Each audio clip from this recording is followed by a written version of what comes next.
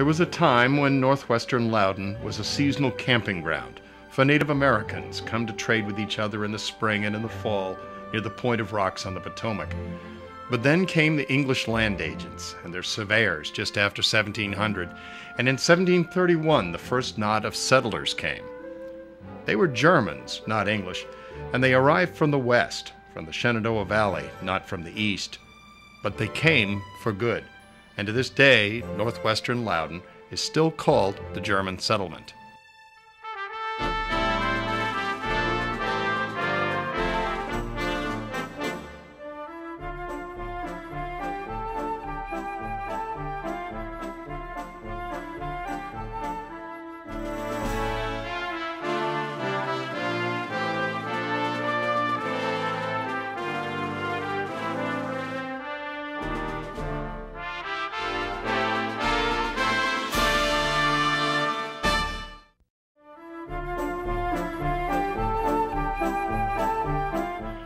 When Loudoun was settled, the eastern portion of Loudoun was settled by tidewater gentry who sent up absentee farmers to govern their farms to create wealth through tobacco.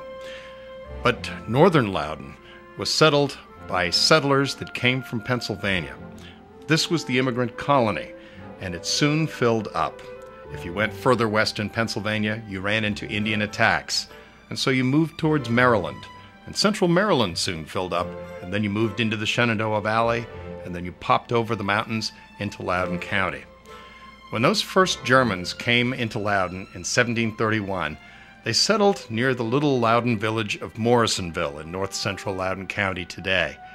They were German Reformed, they call themselves, Evangelical German Reformed. It's sort of a German form of Puritan. They were Calvinists, serious people. These Germans came from the Palatinate. That's the rolling, low hills of Germany just across from the northeastern corner of France.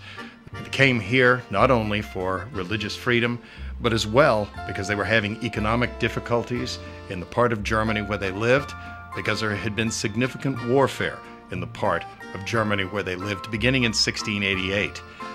There was one thing very special about Loudoun. Not only was there land available, and you could get it from the Earl of Tankerville or from the Lord Loudoun for 3 lifetime lease. For the time you lived in it, your son lived in it, and your grandson lived in it. But also, the land looked a good deal like home. There were 2 waves of Germans that came into Loudoun County. That first wave that came in the 1730s and 40s. And then, after the French and Indian War, in 1765, a second wave came, and they were bigger than the first. This second wave of Germans were Lutherans, and to this day we can see where they settled. Because today, between the hills over towards Harper's Ferry, there's a Lutheran church. Where Morrisonville is today, there's a Lutheran church. In Lovettsville, there's a large Lutheran church, the Mother Church. And in Taylorstown, there's a Lutheran church. And so you see by the location of these churches and by the German Evangelical Reformed Church, St. James, in the middle of Lovettsville today, just where the German settlers settled. These people were described by most as simple people. They came with a desire to work hard, to have children, to have a prosperous farm, but wealth did not seem to be their goal if they could worship their God and live a comfortable life. And so the homes they built were simple. They were made of log almost exclusively. The kind of thing we think of as almost a Lincoln log type structure with chinking in between the logs. And almost always, to satisfy the Earl of Tankerville or the Lord Loudoun, the size of house was 16 feet by 20 feet, which they built. It consisted of a great room with a big fireplace down below where the family did almost everything, and up above, a 1-room or sometimes 2-room sleeping loft. The parents often separated themselves with a simple board wall. The farmers were good at what they did. They learned to rotate their crops. They learned to use manure. They used land plaster, which we call liming today. And all of these things made sure that what they grew in abundance. They did something that neither the Quakers nor the English gentry who settled eastern Loudoun did, and that is they also brought animals to graze, sheep and cattle. And the rolling hills of northwestern Loudoun were ideal for that, to complement their grain crops. They tended to settle small farms, 100 to 200 acres, and the idea of a German farmer using a slave was almost unheard of. They used their sons, they used their daughters, and they were absolutely fiercely loyal to the idea that a man can do for himself. And today when we look at the farmhouses, they dot the countryside in the area around Lovettsville. We find that they're almost always nestled into the side of a hill. They face in such a way that the sunshine fills their homes and that the winds usually face a wall or a chimney and seldom a window. And we look at them and marvel at their intelligence, at their ability to use so little fuel to heat a house through the winter. And yet, their almost fanatical devotion to the log house had people wondering as time went by. We went through the American Revolution and well beyond. And in 1853, just a decade before the Civil War, mapmaker Yardley Taylor, a Quaker from near Lincoln, he would say a comment about them that's kind of interesting. He noticed that many old log houses that are barely tolerable are in use by persons abundantly able to build better ones in the German settlement. While economy and a desire for a competency may prompt us to suffer inconvenience for the want of better buildings, we ought not to allow this to go too far, he commented. And in many ways, that frugality seems to typify the German settler. Just before the Civil War, there were still a few people in Lovettsville and in the German settlement that spoke German. But times were changing, and one of the biggest changes came in 1861 when the war between the states began. Virginians were allowed to vote on whether Virginia should secede and join the Southern Confederacy. When Lovettsvillians went to vote, they voted a firm 325 against secession to 46 for, and let everyone know that they believed that loyalty to the Union that George Washington had created was still terribly important to them. Many of them, by 1862, joined the only Union unit that was raised in the current-day state of Virginia, the Loudoun Rangers. I will tell you that the Loudoun Rangers had many an adventure, and oftentimes they faced off against John Singleton Mosby, the Confederate partisan ranger who operated in Loudoun and Fauquier counties. Mosby's men were often coming up to the German settlement for the good corn they raised to feed Mosby's many horses. And there were others who took advantage of the Unionist settlers as well, including the infamous bandito John Mobley, who lived up near Harper's Ferry in the Between the Hills district. But Union troops came through in late November, early December 1864, and because the settlers were being forced to sell their corn to Mosby's men, Union troops went through with a torch, and just about every barn in the German settlement got that torch, and the livestock of the German settlers was taken off by Union troops.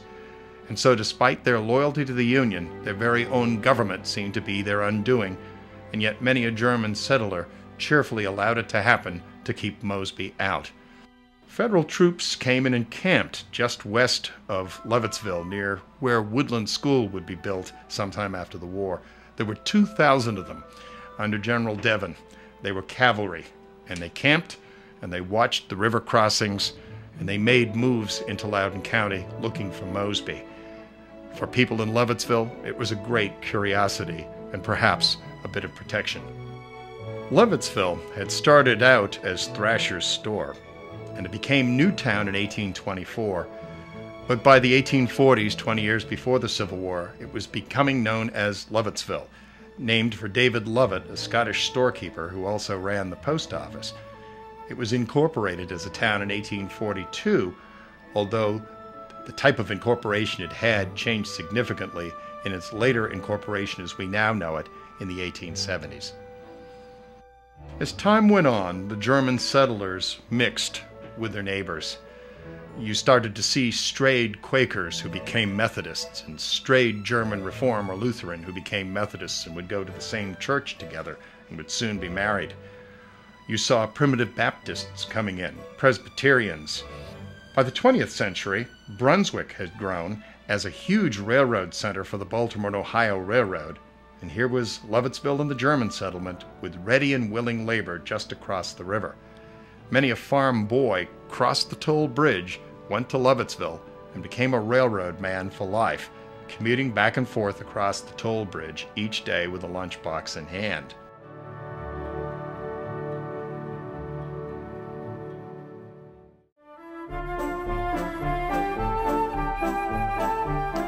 Well, Lovettsville was a very quaint little town one time a day. And the majority of it still is until we had this rapid growth. But being born and raised in this area and living closely to the town, we had a lot there that was different from the other towns. We had several filling stations, I think 3 or 4 at one time, and the grocery stores, a dry goods store, the people. I think practically everyone knew who everybody else was. And the standard of living, worked hard, daylight till dark. Farming in this area was one of the main sources. Railroading was another big thing for the town of Lovettsville. When I was growing up, we were a very close-knit family. Lovettsville was a very close-knit community. Church was a main factor. We was raised that way. My mother brought us up that way. And at the time, transportation was you walked. If you wanted to go to church, you had to walk. And each year, Mount Olivet Methodist Church had an all-day picnic, which was the whole community in the area was invited to this picnic. All the other churches around was invited, but Mount Olivet had it up here at Mount Olivet Picnic Woods, right up here at the Short Hill Mountain. When I was growing up in Lovettsville, our lives probably surrounded the church, or the church surrounded us. I remember so very well being a child in the St. James Church. This would be the German Reformed Church, the third building, by the way, that the German Reformed folks built. And as a little girl, I used to enjoy so very much going to church on Sunday morning, and as I said, everything was centered around that. We had our covered dish dinners, hymn fests and everything. There really wasn't that much to do in those days. The records, the church records, are written in German.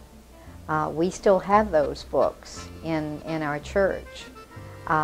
This church was, as I said, the third facility, the other two being located in the below the community center in the old Reformed cemetery.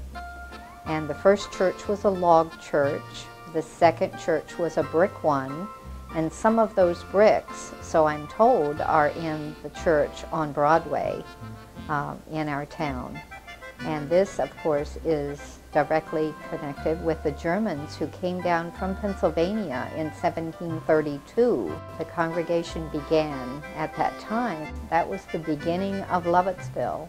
Some of the tombstones in the cemetery are of German descent, as well as some of the tombstones out at the New Jerusalem Lutheran Church are in German. When I was a child, I remember well a German tradition. It perhaps was a bit scary to children, but we had Kris Kringles, they were called, who came to different homes, and as well as I remember, they pounded on the door, and you went to the door and there were these people in costume, mostly men. These Kris Kringlers were dressed in long coats, very dark, and hats. They had hats, and I believe they brought candy to those people whose homes they visited. When I started to school, I went to a one-room school called Woodland.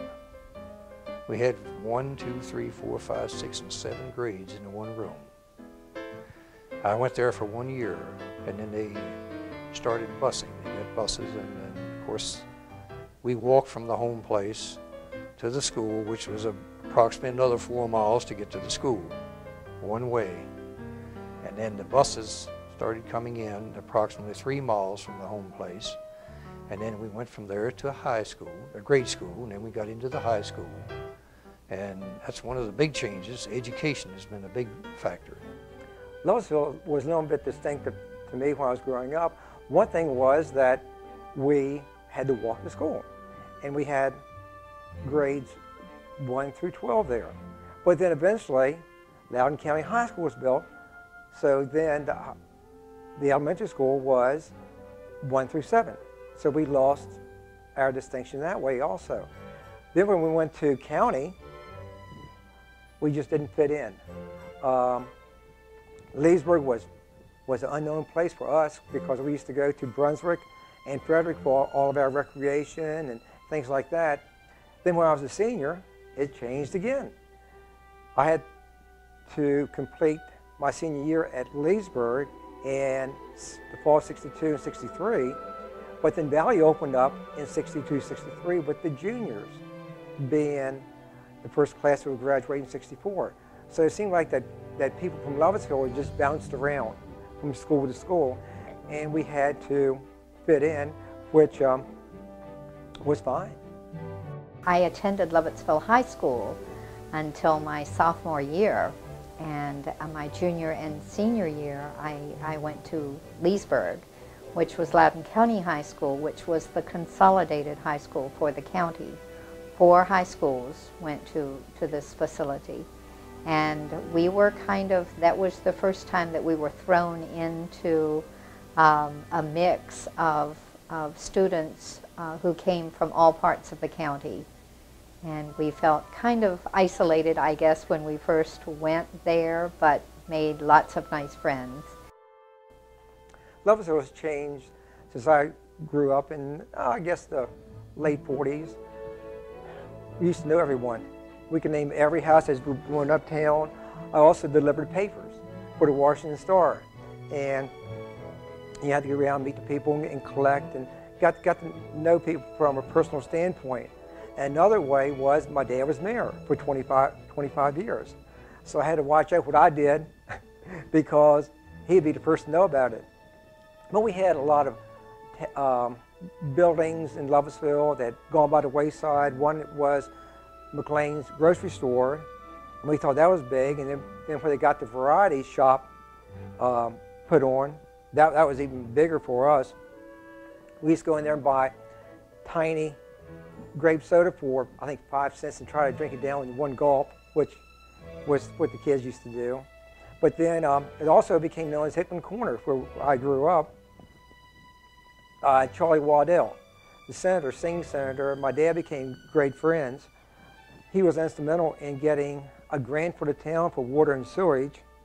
And then the thing was at Hickman's Corner, we had the post office, the new one there. We had Highs come in, which was a great thing. We had the bank, and we had Village Inn. So he said that Hickman's got everything because Dad was mayor there. But some of the buildings that were there and still are there today would be the game club. It was built back in the 50s, and every Friday night we'd go there and I was a Boy Scout. I had training sessions there, and after that, the big thing was the dances by Johnny Narson and Free Stater. And they would do the Paul Joneses and all this, and what made the community come together.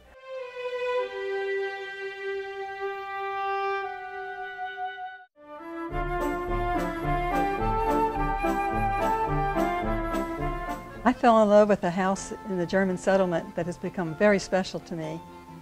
I now operate it as a bed and breakfast. It's at George's Mill, and it's been in the family for 8 generations. It was my husband's home when he grew up, and the first time I saw it as a young girl, when he brought me here, I just thought it was so special. It was particularly special because it belonged to his family, for all the people that in his family, the Georges. John George was the first one came over here, in the 1700s and had a little cabin across the road. And then when his great-grandfather, Samuel George, decided to build this house here, all the family moved here, and he had 7 children, so it had to be a rather large house. The first time I saw it, he brought me here as his bride, and I met his family, and they were so special, and they just all were so family-oriented, and so anxious to keep the farm as it always was. So that when we decided to do the bed and breakfast, we wanted to not change it, but to keep it just exactly the way it was, bring it back to the way that when they first built it. And that is what we've tried to do. Most of the furniture in the house has been here since the house was built. A bed and breakfast is a wonderful way to preserve an old house and to use it for really good purposes. People love to come here and enjoy. They tell me that they feel like they're stepping into history. People are attracted to Loudoun County because they're nice, beautiful landscape. We have nice streams, and we have nice rolling fields and open space for people to enjoy when they travel through the county.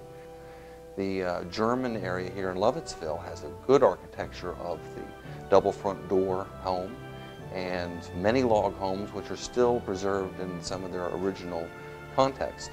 When I came out here, this is what really attracted me, is I saw an opportunity to help preserve the historical integrity of the area and keep the vision that I saw available to those who will still be coming. Unfortunately, many of the buildings are disappearing, and the sad thing about it is that once it's gone, and no one knew it existed unless there's a photograph or a documentation for it. I would like to help preserve the area and keep the integrity for future generations to see what it was that attracted many people to be here today and 200 years ago. In keeping with the German tradition, and as you know, the town of Lovettsville is known as the German settlement, we have an annual Oktoberfest celebration, which is always the last Saturday in September. And we have just wonderful German food, dance, entertainment. The Washington Singerbund performs, the Alte Kameraden Band, and we just look forward to this every year. I would hope that the sense of the German settlement will not be lost as a result of the new construction in town.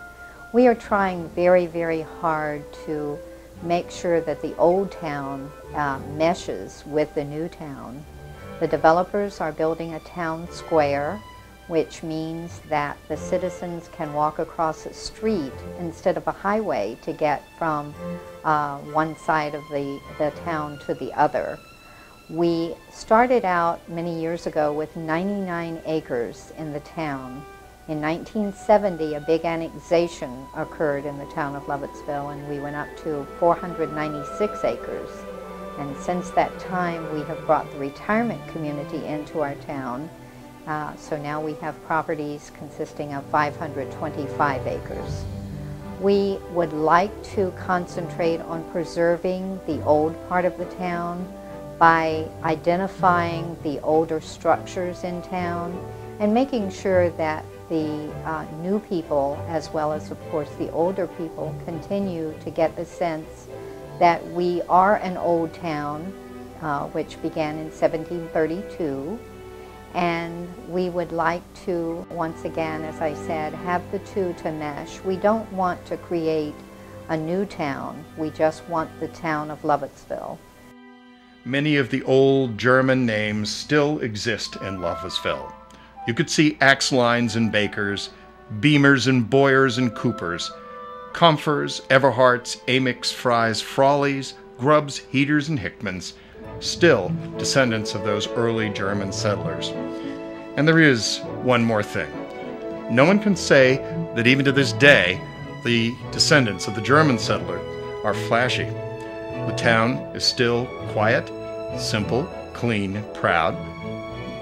The two key churches in town, which is now St. James on the main street of town, and the Lutheran church just south of town that's lit each night with a searchlight to show its steeple. The community is still oriented to other German settlements in Maryland more than it is to Leesburg or to Purcellville, except to go to school. And it is interesting to notice that some of the traditions of the German settlers remain. There are Christmas traditions, marriage traditions that are decidedly different from what the English settlers had. And if you listen to a Lovettsvillian and you catch him at the right moment, he'll still say fish when most people say fish. Fish, almost as if it was F-I-S-C-H.